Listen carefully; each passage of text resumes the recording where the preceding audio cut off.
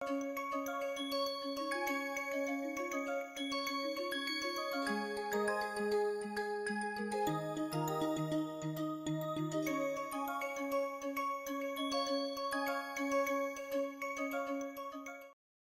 mismatch between the hydrogen production and consumption is the reason why we require hydrogen storage. The consumption varies with the demand, however production remains almost constant. Now in order to level these fluctuations in the demand, at the same time sometimes when the demand surpasses the production, so in order to level that hydrogen storage becomes essential. Now one of the method for storage is underground hydrogen storage. We have seen in the earlier class that there are different methods in which using which we can store hydrogen. However, the low density of hydrogen, low viscosity and high diffusivity are the major challenges, and that makes it difficult to contain or store hydrogen. And the mid or the long term storage, at the same time large scale storage of hydrogen is the biggest bottleneck. Now underground hydrogen storage, this has the advantage that we can achieve larger capacity of storage. At the same time this is a safer method of storage compared to the above surface storage. This is the reason being, in underground storage it is less exposed to, or the absence of atmospheric oxygen makes it a safer method of storage. Now looking back into the history of underground storage, it was in 1986 when Taylor was the first who identified that hydrogen can be stored in geological structures in a cheapest or the most cost effective manner. But the history of underground gaseous storage goes even way back to 1915, when in the depleted natural gas fields, natural gas was stored first in Ontario gas fields, that was in Canada. In fact, the underground hydrogen storage has many similarities with the underground natural gas storage, and there are many experiences from natural gas storage which has been utilized for hydrogen storage. There are many similarities, at the same time there are differences as well. Now these similarities are used not only in the ongoing projects but in the future planned projects.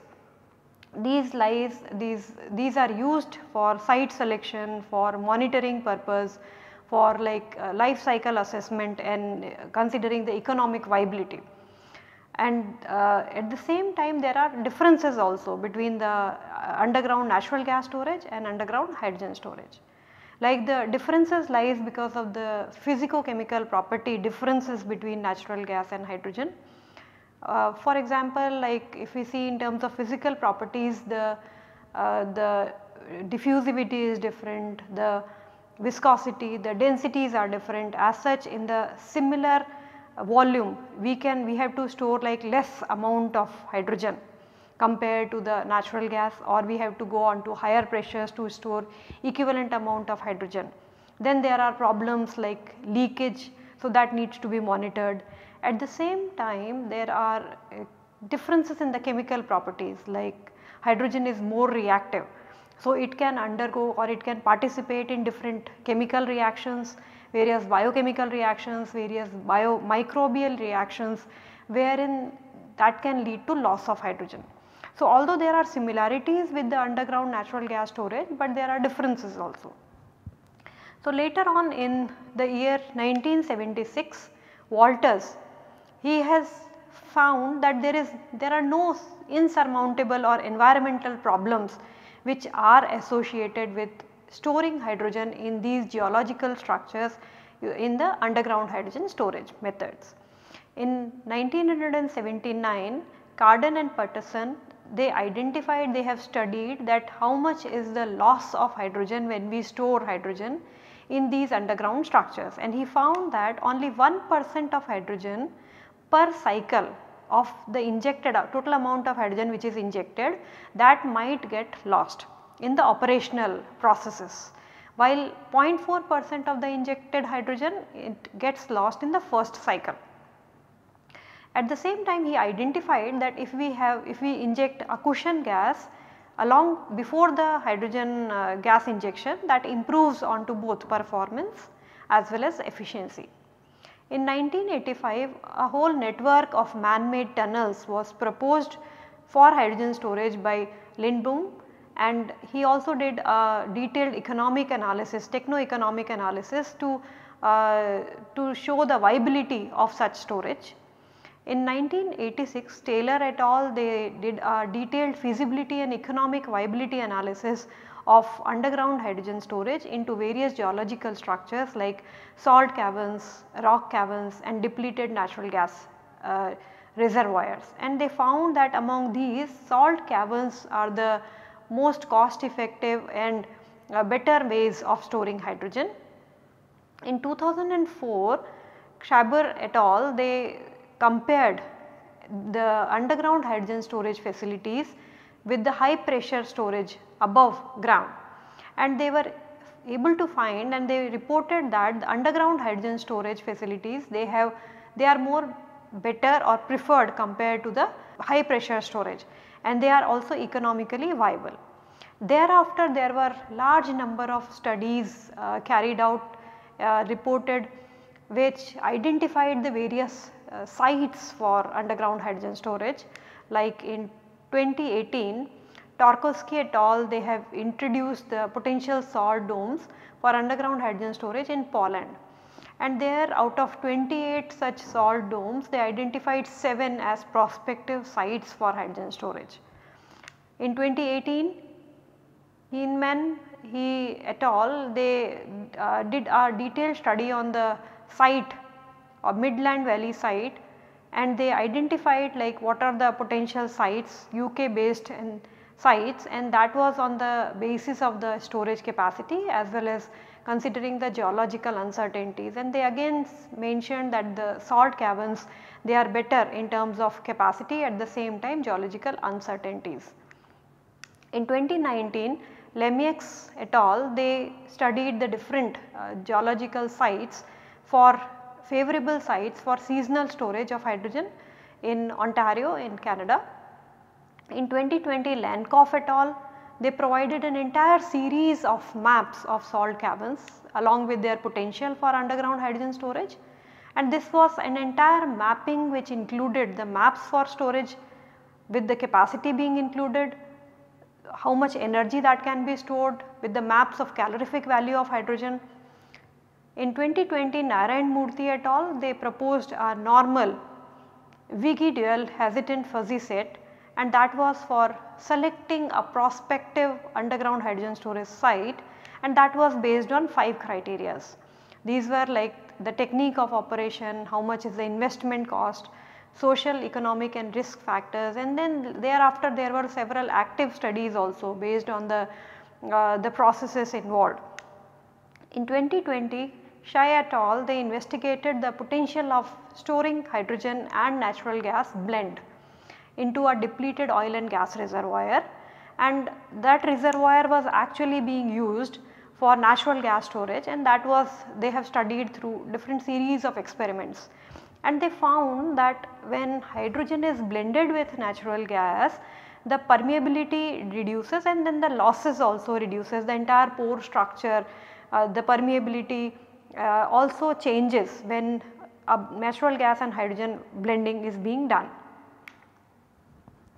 Now, if we look at the process of underground hydrogen storage, a cushion gas is in fact injected prior to the hydrogen injection. Now, this cushion gas is actually a sort of permanent inventory which goes into the field, but which do not participate in the process. Now, this cushion gas is required so as to pre-pressurize the geological structure or to get the desired pressure and deliverability rate from the structure. And it has multiple advantages. It can reduce the hydrogen losses, and at the same time it can give the required pressures as well as flow rate. In fact, there are several series of compression and expansion cycles are performed in the whole process of geological storage, wherein the injection as well as withdrawal of the gas is being carried out, and that finally we could achieve the required desired pressures, at the same time the desired flow rates. So, this cushion gas is crucial, and this can be any lower cost gas, that could be either a town gas or carbon dioxide or methane or nitrogen. However, the disadvantage that lies is that the hydrogen can get contaminated with the cushion gas, and during the withdrawal cycle the cushion gas can also come along with hydrogen. So, in that case we will have to do a proper separation and purification to get pure hydrogen. Now, the underground hydrogen storage, through several studies it has been found that these structures which store hydrogen, they can be used for long term large scale hydrogen storage. They are very economical because they can store hydrogen on very large quantities. They are cost effective methods of storage. These technologies are also well proven technologies. They give good performance. They have a lesser microbial contamination depending upon which method we have used for storing underground, in whether it is salt cavern based, whether it is depleted oil or gas reservoir or aquifer. The contamination level may be different, and at the same time they are even safer than the pressurized method of hydrogen storage. But in spite of this list of advantages, there are certain disadvantages also associated with underground hydrogen storage, or these are certain challenges associated. Like there are integration challenges in terms of when these are integrated with large scale hydrogen production, then the injection, the faster injection may be difficult to integrate with the hydrogen storage, underground hydrogen storage, or the rate at which it is being produced, we may not be able to inject at the same rate into the geological hydrogen storage. So, there could be challenges depending upon what are the production rate. At the same time, some of the biochemical or chemical reactions or microbial reactions can cause contamination into the hydrogen stream which is being stored in the below the ground, and that could lead to lesser purity hydrogen. So, getting a higher purity hydrogen could be a challenge in some of the cases, like in storing in aquifers or in case of oil and gas fields. Besides that, the major challenge lies in terms of availability of such geological structures. So, they should be either they have to be in proximity of the hydrogen production plant, or then we will have to also look at the transportation added cost which is due to the transportation. At the same time, continuous monitoring is required so as to ensure safe and secure storage of hydrogen in these geological structures, and we need to have a proper regulatory framework associated with storage in these structures. Now, two different experiments, lab scale experiments and several field scale experiments, it has been identified that that underground hydrogen storage, we can achieve very higher capacity, and the site selection can be done in such a way so as to achieve the capacities, desired capacities of storage. These are even secure methods of storage, safe in handling. Although they undergo physiochemical, geological or biochemical reactions are there in below the ground, and that can even lead to losses of hydrogen. And also there have been several studies which has been done to understand the economic viability of this method of storage. However, the major challenges that remains in underground hydrogen storage are the selection of proper site or the location suitability to get a higher capacity structure, geological structure. Then there are reactions because of all these physiochemical, geochemical or biochemical or microbial reaction, and that can compromise with the purity of hydrogen and can lead to contamination of the hydrogen which is being stored. Besides, other than that, sometimes there are liquid gas interface reactions which can lead to certain hydrodynamic challenges. Hydrogen being a very small molecule, very low density, high diffuse, high mobility, it can even lead to leakage. At the same time, in certain processes, the water which is being produced in the different processes, that needs to be removed, a large quantity of water has to be removed from that structure. There could be environmental issues. With all these, there can be efficiency reduction of the process. So, when we look at the different methods of underground hydrogen storage, there are still much of research which is required, and there should be certain upscale pilot projects that are required to have a better understanding of this method of hydrogen storage. The starting should be with the proper site selection methods, and that are needed not only to extend it to the less understood regions, but to understand the existing sites even more better. After that site selection comes the monitoring procedures. So, improved monitoring procedures are also required so that hydrogen can be stored safely and securely in these structures. For that, realistic simulation models which could predict the performance of hydrogen storage, considering safety security of the surface as well as subsurface facilities which are used for storing and extracting hydrogen, that needs to be carried out. And further, these models which are used needs to be further refined to understand the processes completely and integrate those processes within the models, so as to have a better understanding. Now, before going into the details of such structures for hydrogen storage, we need to understand the properties of hydrogen. Actually, most of the knowledge that we have about the underground hydrogen storage, that comes from the experiences that we had from carbon dioxide storage or from natural gas storage. However, the properties of hydrogen, that differs from carbon dioxide as well as natural gas. So, if we see the density of hydrogen, since it is less than natural gas, so the mass of hydrogen that will be stored in a given volume when it is hydrogen as against natural gas will be lower.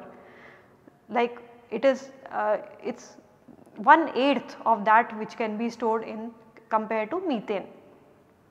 Also, the viscosity of hydrogen is lower, so that means it will have a higher mobility.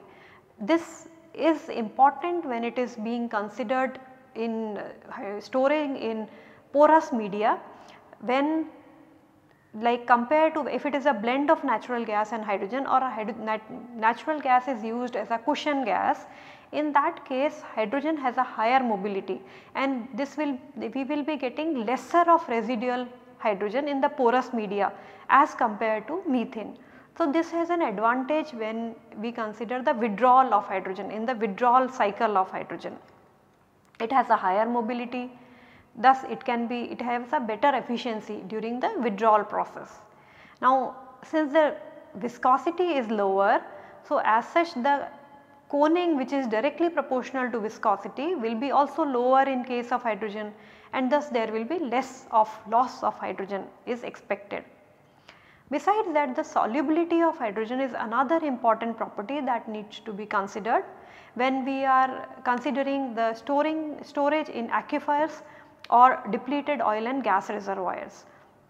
This is because if it is solubility would have been higher, we would have a higher hydrogen loss, but interestingly the solubility of hydrogen is less in the different solvents or in the water or in the brine solution. So, the losses associated when we are storing hydrogen in aquifers or depleted oil and gas reservoirs is comparatively lower.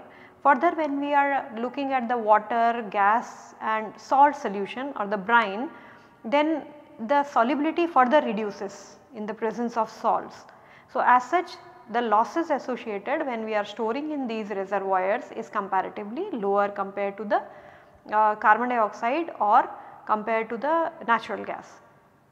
But it is the molecule being the smallest one, having a lower density, high diffusivity, the problem of hydrogen leakage could be there, which needs to be continuously monitored. Now, among the different options which are available for underground hydrogen storage, the important ones being the salt caverns, depleted oil and gas reservoirs and aquifers. Now, these can be used, these three options can be used for storing, and it is being used for storing several different gases, like it can be used for carbon dioxide storage, it can be used for town gas storage or methane storage, and now also being considered for hydrogen storage. Now other than these 3 options, there are few more options which are being looked at for hydrogen storage. However, with the increasing growing hydrogen demand, they may also get an increased interest, like the abundant coal mines, or these could be lined hard rock caverns or refrigerated mine caverns. Now depending upon what is the geological structure we are using, we can categorize these structures roughly into 2 types. Either these can be porous media type of structures in which hydrogen can be stored. In porous media type of geological structures, hydrogen is stored in the pores formed, like it could be carbonate formations, or it could be sandstones, or it could be cavern based storage where the hydrogen is being stored in the salt caverns, and these salt caverns could be either those structures which are being excavated, or it could be produced by means of solution mining. Now based on, so each of these underground storage options, they have their own characteristics. However, which storage option will be selected, that depends upon what is the trapping capacity of that particular structure, how much amount of hydrogen can be stored or kept inside that structure. At the same time, what is the property of the gas, like since these structures can be used for other gas storage as well, either carbon dioxide, town gas, methane or hydrogen. So which gas we are using, so which structure we are going to use, that selection will depend upon also on the property of the gases. Now let us first look at the salt cavern based storage.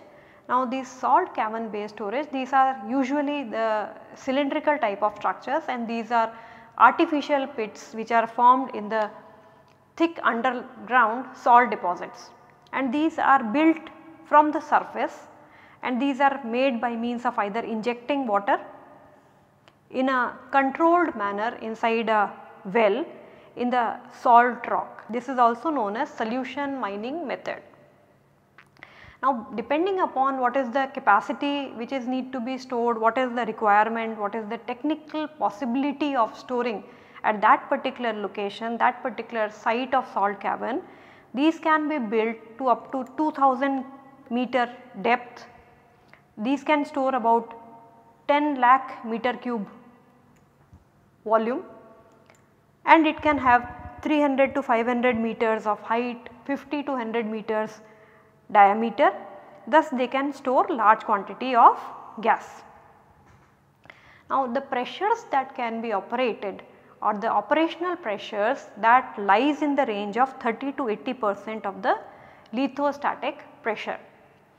So for these geological structures which are salt caverns, specific geological locations are desired which has a certain tightness, they have a favorable mechanical properties of the salt, and also they have a resistivity towards chemical reactions.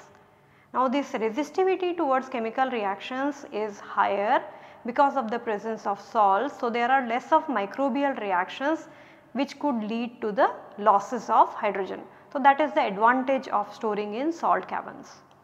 Besides that, viscoplastic attributes of evaporitic rocks which can help in better sealing function, that is also considering the salt caverns, making them more mechanically stable.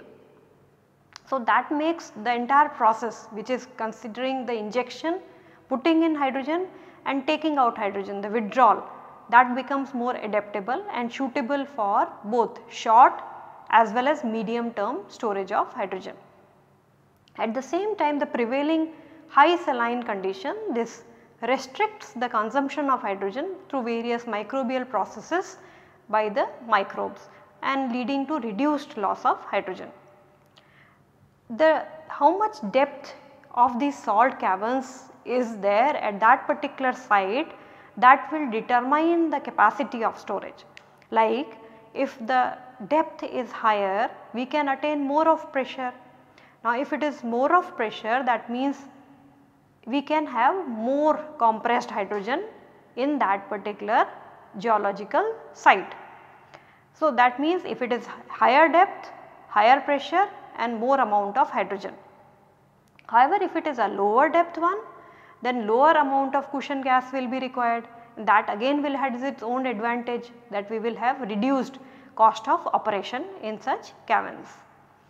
The important issue that remains is that we need to supply a large amount of water, and that is required for leaching of the caverns. And again, not only providing that large amount of water, but then removal and disposal of that brine solution which is obtained in the process is required, and that remains the major issue in the salt cavern based storage. Other than these, there are certain technical and economic factors that also require to be considered when it has to be stored in salt caverns. Now, these factors are like, what is the distance from the pipelines or from the production site where it has to be stored. At the same time, at that location, the availability of water, that also has to be considered while this method of storage is being selected. If we look at the economic aspect, the cost of building a salt cavern, salt chambers, this is less than the other underground projects. This is because a single well is digged, and that is also done from the surface through with enough casing and installations to transmit the gas, and that too subjected depending upon the size of the cavern. So, if we look at the salt cavern based storage, this is the most economical and cost effective method of storage. This is easy to manage as well, because the gas, when it is stored in salt caverns, this can be undergo several cycles of injection and extraction multiple times per annum, and as such this is the most cost effective method of storage, and it is the only method currently on which there are different projects operating in the world. The second method for storing hydrogen in underground geological structures is in aquifers. Now, these aquifers are in fact, these are porous and permeable media where there are different pores. These pore spaces, these are either filled with fresh water or with saline water. Now, the advantage of these aquifers is they are not very much location dependent, they are available all over the world. So, as such we can have a good option for underground hydrogen storage in the aquifers. But the conditions that are required to be considered if we consider these for hydrogen storage are that it should have a good reservoir characteristic of host rock. It should not only house that hydrogen, at the same time it should be impermeable. So, there should be a presence of an impermeable layer which will prevent migration of gas which is being stored. So, that is required for containing the gas which has been injected. Now, when a hydrogen is injected into an aquifer which is already filled with water, because of the density difference, what will happen is between the gas which is injected and the liquid which is water in these aquifers, the liquid will displace down when gas is injected at a higher pressure. In our case, like it will be hydrogen. So, when it is injected at a pressure which is higher than the normal reservoir pressure, in that case the liquid will be displaced, either it will be displaced down or it will be displaced sideways. And at the same time the pressure inside the porous media will be increased, because now the same volume we are occupying gas as well as liquid which was already there without withdrawing the liquid. So, because we are adding hydrogen in the same volume, as such the pressure will increase, and as such the liquid gas interface will also change during the injection process. Now, when from such aquifers hydrogen is withdrawn, now there will be again a movement of gas liquid interface as it was during the time of injection, and then the liquid which is also that liquid which can also come out along with the gas in this process. Now, this is the major disadvantage of aquifers. So, when during the withdrawal cycle along with the gas which is hydrogen in this case, liquid can also come out. The other phenomena that can act is there can be leakages in the aquifers, that could be because of certain faults which goes undetected. There can be biochemical reactions, there can be reaction of hydrogen with the minerals present in the reservoir rocks, and that all can lead to loss of hydrogen. There could be structures present and the rock properties of the aquifers which we need to first understand before selecting any site for such aquifers being selected for hydrogen storage. So, at present, like, we need to first understand those structures which are formed, what are the properties of these aquifers. These needs to be first characterized such that whatever are the subsurface formations, they could be first understood well. Now, but the problem lies is at present such studies are not available. So, these are rarely available and there are no reports on such aquifers which store pure hydrogen. However, there are certain projects, ongoing projects of storing town gas, not pure hydrogen, in a composition of 50% hydrogen and 50% methane, which is reported in Europe, such as Angelbostel and the other one in Germany. This one is in Lobodice is in Czech Republic, Bains in France. So, these are some of the ongoing projects, but these are for storing town gas and not for hydrogen. Now, the third option that can be used for storing hydrogen is depleted oil and gas reservoirs. Now, these are hydrocarbon reservoirs which has a hydrocarbon bearing geological trap. So, there should be a trap which will be used for storing hydrogen and this has to be capped with an impermeable layer, and that is known as cap rock. This is actually supported by an aquifer which can be either present at the bottom of it or onto the edges. So, there is a trap which will host hydrogen, there is an impermeable layer which is cap rock, and then finally it is being supported with an aquifer from the bottom side or from the edges. This is actually the most appropriate option for underground gas storage. The reason being, these are already being well studied, they are well identified geological structures. We have already like during the explorations we have already studied the gas tightness of these structures, their integrity of the cap rock, and these are the pre-existing structures which we have already widely understood. The necessary surface and subsurface installations are already there. So, these seems to be the most appropriate choice. Now, we already have a detailed information for these depleted gas reservoirs and these are already proven for gas storage applications. Now, there could be certain remaining amount of gas which has not been recovered from these depleted oil and gas reservoirs, and that has an advantage. So, the remaining gas which is there in these gas reservoirs, depleted gas reservoirs, that has an advantage that that gas can act as a cushion gas. So, there may not be requirement of cushion gas, additional cushion gas if we have certain remaining amount of gas. But at the same time this has a disadvantage as well, because this remaining gas will contaminate the hydrogen which is injected inside and that will reduce the purity of hydrogen. So, when we are planning for hydrogen storage or any gaseous storage in these depleted oil and gas reservoirs, it is essential that we have to plan that site in such a way that the gas extraction should be stopped at an optimum time. Now, if we do that at an optimum time, the required time to create an infrastructure for storing gas or hydrogen, underground hydrogen storage system, will require lesser amount of time and cost as well. Now, if we look at certain newly created underground gas storage facilities, then the planned exploration time it lies in a duration of about 5 years, and in that 5 years whatever is the water which invades into those gas deposits, because we have stopped the exploitation of these reservoirs. So, the water which invades inside these formations, geological formations, needs to be taken out or expelled out during this duration of creating these facilities. Now, underground gas storage, when it is done in these gas reservoirs, depleted gas reservoirs, usually it has a higher pressure than the original pressure at which it has stored the gases. So, the pressures attained could be higher than the original reservoir pressure. As such, it is made possible to store larger amount of gas than it was originally present in these gas reservoirs.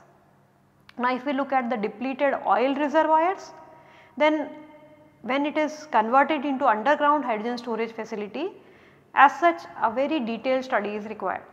The reason being, if there is any residual oil present in the reservoir, there are chances that there could be chemical reaction of that heavy oil with hydrogen, and that can lead to even formation of methane. So, rather than storing hydrogen, we may end up getting more of methane that will be increased, and that will result into reduced purity of hydrogen stored. At the same time, the hydrogen we are storing, that gets dissolved into the oil and again lead to loss of hydrogen. So, in case of depleted oil reservoirs, there are more studies required before selection of a site.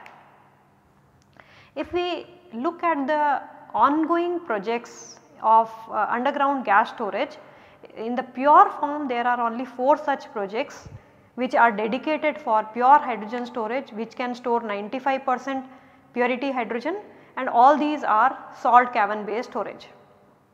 So, the oldest one, the Teesside, which is in UK, that has been operational from 1972.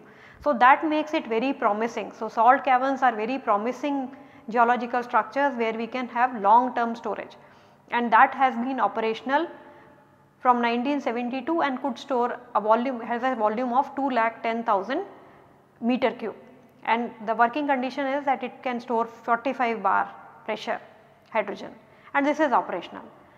The few more which are under operation are at Clemens site in USA, Moss Bluff, Spindletop in US. So, these are the 4 sites which are operating, all are salt dome based, and the different pressures are like Clemens, it is 70 to 137 bar, volume 5,80,000 meter cube, Moss Bluff 55 to 152 bar, 5,66,000 meter cube, Spindletop 68 to 202 bar, can store 9,06,000 meter cube.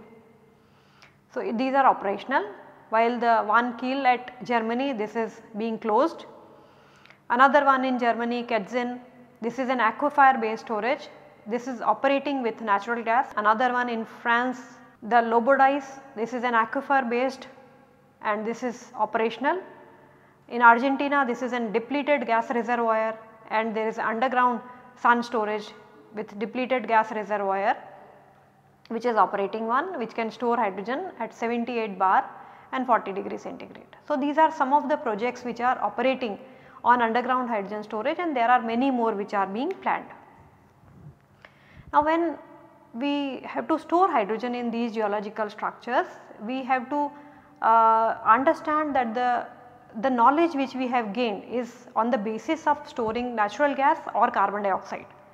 So, either we can store hydrogen in the pure hydrogen form, or we can even store it in the form of mixture of gases.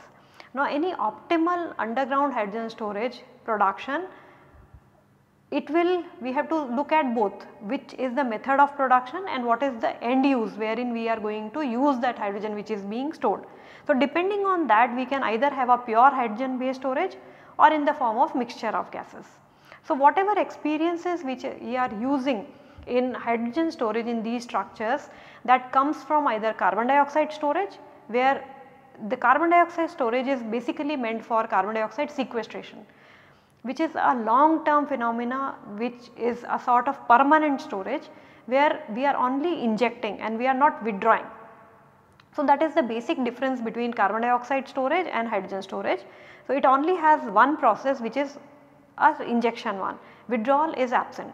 At the same time, if it is reacting and producing more carbon dioxide, then that is not a problem when it is carbon dioxide storage.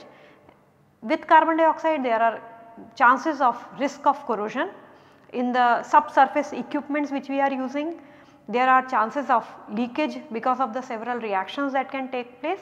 So, that is the major difference that will be with carbon dioxide storage compared to that of hydrogen storage. Also, we have gained experiences from natural gas based storage, but again there are differences of hydrogen storage compared to the natural gas based storage.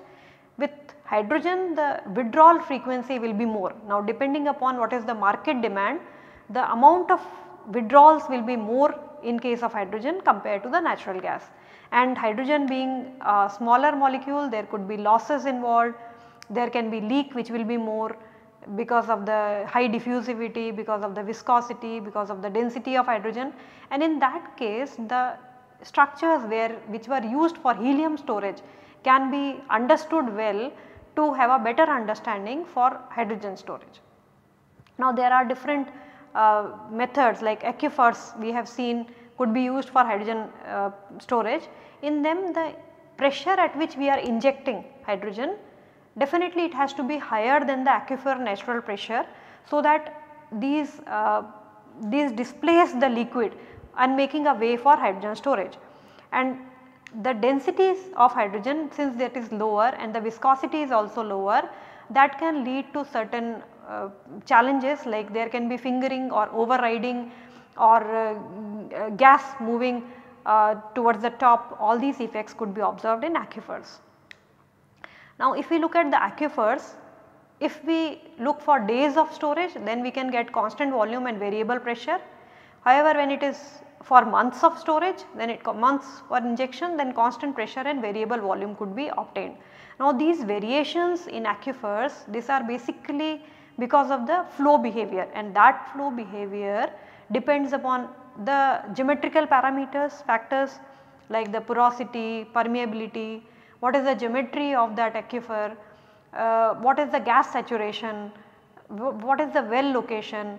At the same time it also depends on certain active parameters like what is the density of the gas, density, viscosity, what is the gravitation and viscous forces existing at that site, location, what is the flow direction. So all that determine these variations, whether it is constant volume, variable pressure, or constant pressure, variable volume. At the same time in these aquifers the withdrawal rate will not be constant. It will not be possible to have a fixed rate for a longer duration. The reason being there will be expansion of gas, when we are withdrawing then there will be less of flow pressure which will be obtained, and the reservoir pressure will also decrease with time. Also since we are using a cushion gas, since we cannot completely recover the hydrogen gas from these sites, so about it is sort of considered as a loss, like 1/3 of the total volume of gas which is being stored cannot be recovered. Now in order to reduce that loss, a cushion gas could be used which is of lower cost, like a town gas, carbon dioxide or methane or nitrogen. This will not only improve the pressure which reduces in with the time, but it will improve that pressure, at the same time will improve the efficiency.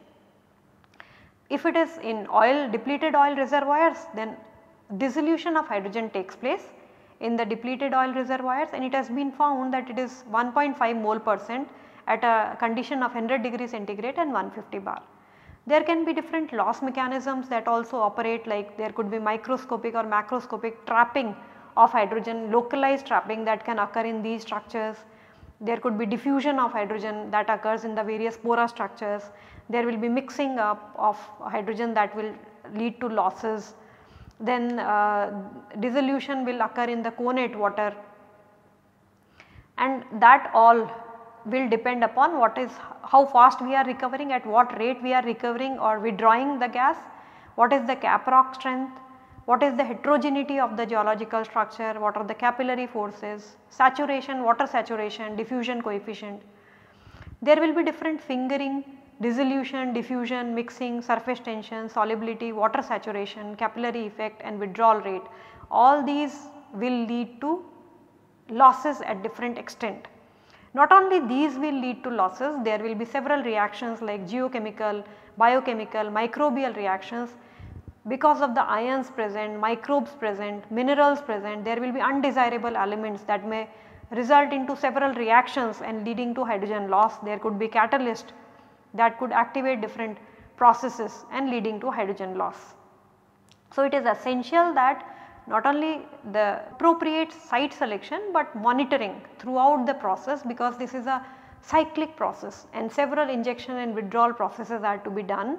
So, it has to be monitored throughout, and that can be done through different processes like carbon isotropy. For formation of methane we can check for it, electrical resistance tomography, seismic full wave inversion.